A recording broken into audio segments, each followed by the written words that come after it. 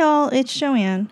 In this video, I'm going to go over and highlight some important information about hamsters, gerbils, and ferrets from Danny's exotics class. First, let me touch on some pointers that have been helping me stay focused so I don't get overwhelmed by all the information. The biggest help so far has been our Q&A book. I answer all the questions on the Prendergast site, and they give me the correct answer and the rationale at the bottom. When there are questions that I'm not confident about, I just note the answers and the rationale on a separate piece of paper so I can review later.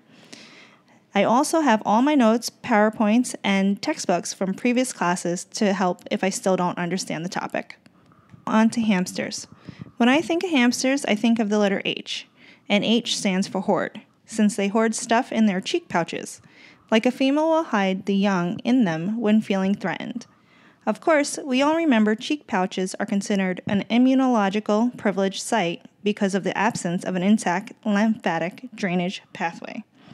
Most common disease with hamsters is proliferative ileitis, aka wet tail. This disease is the result of poor husbandry and overcrowding, and the hamsters will usually die within 48 hours.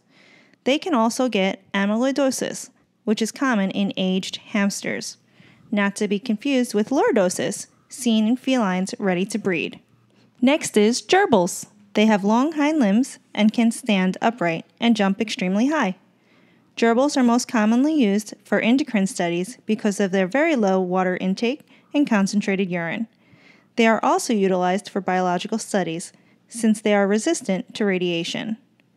Nasal dermatitis, aka red nose, is common, as well as audiogenic seizures in this species. You never want to give acepromazine to a gerbil since it will lower the seizure threshold.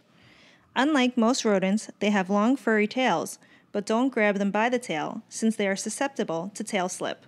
We will wrap up this video with ferrets. I'm going to try to make this a little bit more interesting by telling a story. Hob and Jill go out on a date, and oops, 41 to 42 days later, here come the kits. And all together they form a business.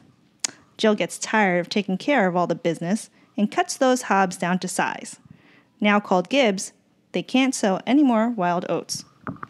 Disease-wise, ferrets can get proliferative bowel disease caused by Desophovibrio, and I associate the D and the F from that monster word to disease of ferrets to help me remember. They are not susceptible to feline distemper, but can get canine distemper, so that is a study that they are commonly used for, in addition to influenza studies. Some miscellaneous diseases to remember that affect ferrets are neoplastic diseases, which include lymphosarcomas and splenic hyperplasia, among others. Hyperadrenocorticism, which can cause vulvar swelling in spayed ferrets. And finally, insulinomas, that is a common problem in ferrets where they become weak and can temporarily drag their rear legs.